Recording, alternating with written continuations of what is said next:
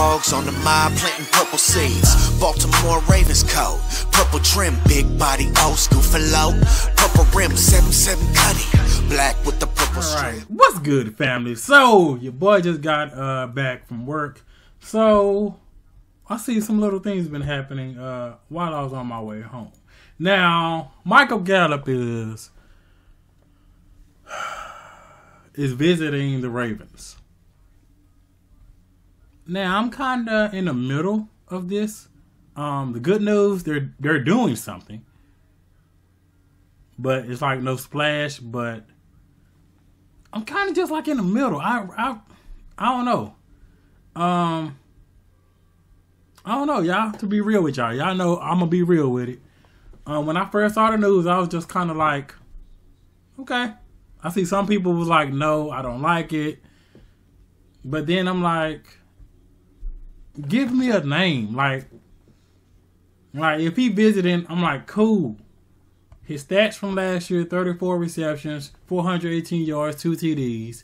And I'm looking at some of his games. He's a cowgirl. Well, he was a cowboy.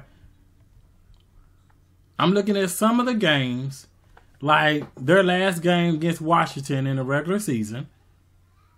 0 targets. 0 targets. No, 2 targets, 0 receptions. Only 2 targets. The game against Detroit, which Detroit won. I watched it. It was beautiful. 0 targets. Like his most targets I see is when the Cowboys played the Chargers. He has 10.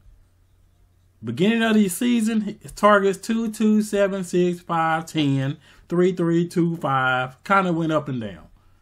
But the postseason against Green Bay, which they lost, 6 targets, 6 receptions, 103 yards. He did good. It's like, was Dak not giving him a chance? Was the offense coordinator not really giving him a chance? So that's why I'm kind of on the rocks with him. Because he used to burn people. He used to do a little streak, little routes. Well, he was cooking them. Now, another person I would like for them to check out, I don't know if it'll ever happen, because Michael Gallup is, do they show the age on here? I think he's like 27, he's 28 years old. I would like them to check out Tyler Boyd if they can, if he's willing. He's 29 years old, but 67 receptions, 667 yards. And I'm like, not bad.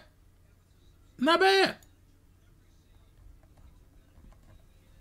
So, I'm just kind of like, like I said, I'm in the middle.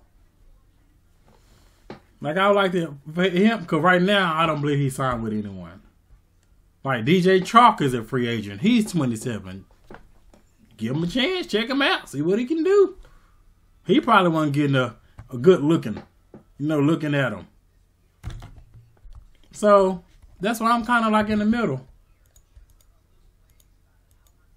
Right now, I believe Tyler Boyd, that I can think of right off my head, is one of the last good ones, but I don't think he'll come to the Ravens unless he's looking for some money. But what y'all think? I'm just chill with it. I know some people, offensive line and this and that, they possibly already have their offensive line that they like. The draft has a lot of good offensive linemen. They might get one. We don't know. Let's just see what happens. You just gotta go with it. I'm like in the middle because I'm like y'all need to get some offensive linemen, but it's like you draft these players. I'm thinking like for us business wise, not as a fan wise. You draft these players. You draft a player like Falele, let's say, or Voorhees or whatever. Voorhees hasn't played, so this is going to be his rookie. But there are some offensive linemen that's drafted later on.